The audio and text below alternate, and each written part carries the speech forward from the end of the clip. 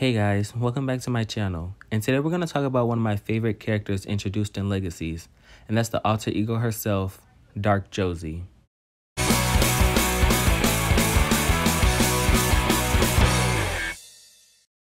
Now I know some people already have their mind made up about Josie, they have a certain distaste for her, so I'm not going to lie, this video may not be for you, it's all positive vibes over here.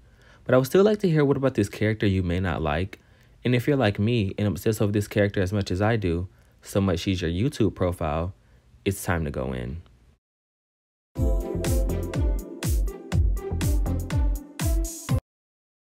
To start off with the acting, as we all know from watching Legacies, Kaylee Bryant is one of the best actresses on this show. Her character is mainly known for caring too much. It's a problem. I care too much. It's kind of a problem. So watching the writers give Josie a personality shift was interesting to watch. We got to tease Kaylee's range as an actress, and I think she pulled it off fantastically. And I'm not gonna lie, I was skeptical at first because Kaylee was new to playing that kind of role, but I think she pulled the art of not giving a crap very good. And I wouldn't mind seeing Kaylee play her again. That's how much I really enjoyed Dark Josie.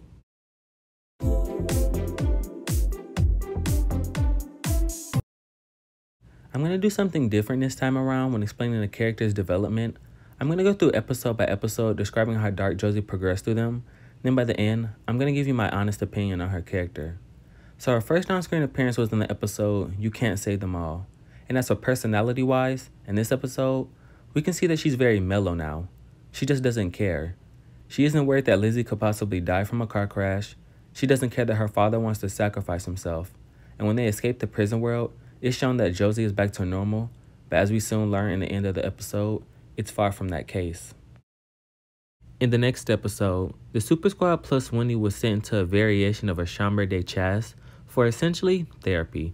But as we soon learn, someone inside the simulation is rewriting the rules and killing off the Super Squad plus Wendy. And you guessed it, it's Dark Josie. And we learned that her plan was to get Lizzie alone in the box. She basically explains to Lizzie that her plan is to leave her consciousness in the box and merge with her body back in the real world. But her plan failed, and she was kept in the basement of the school until she woke up. And then one of the best moments in TVD history happens. Dark Josie, Jean Grey, and Magneto herself out of that basement by pulling the floor up, and like a boss, walked out of the school unbothered. It was truly amazing. You had to be there. In the next episode, episode 15, it's the twins' birthday, and Josie returns to the school to announce she's ready to merge with Lizzie. Now, as we see throughout the episode, Josie has become more cutthroat. We see she tries to kill MG for reminding her of who she used to be. She threatens Lizzie that if she doesn't show up for the merge, something bad will happen. She then even kills Alyssa Chang for basically telling Lizzie to be selfish and not do the merge. So she's very determined, as we see. She'll stop anybody that tries to get in her way. Then we go into the best scenes in the episode. To the necromancer announcing Josie like she's in a boxing match. To Hope versus Dark Josie. Then we get the merge. And as some of us already knew, Josie won. But not for the reason some people might think. I might make a video on why Josie won the merge specifically. In her last episode appearance, we see that she's very adamant of completing her part of the deal with the necromancer because she knows the merge wasn't completed. So throughout the entire episode, we see that she travels inside her mind to find out who's there that's not supposed to be there. And by the end of the episode, normal Josie is able to regain full control again, and Lizzie gives the necromancer all the dark magic inside of Josie, thus getting rid of Dark Josie altogether. For my honest opinion, I really like Dark Josie. I'm not gonna lie, she definitely has some cringy moments. The whole walk down the hallway in slow-mo was bad enough, but all in all, I loved how she progressed through the episodes, from this mellow alter ego to this dark force.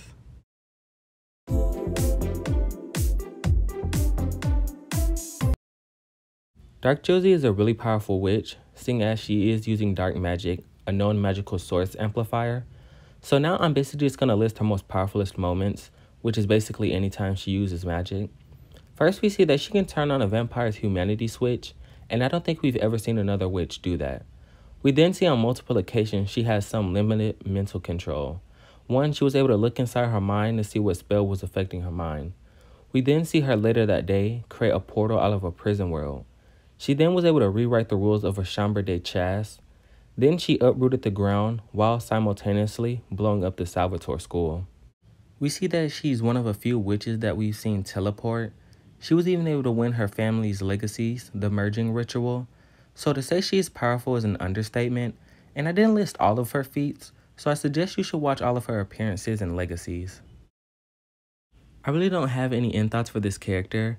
Everything I said has already been stated, so I'll just leave off with I would definitely love to see her character appear again, or who knows, in a different story, her own spinoff. But anyways, tell me what you think about Dark Josie in the comments below.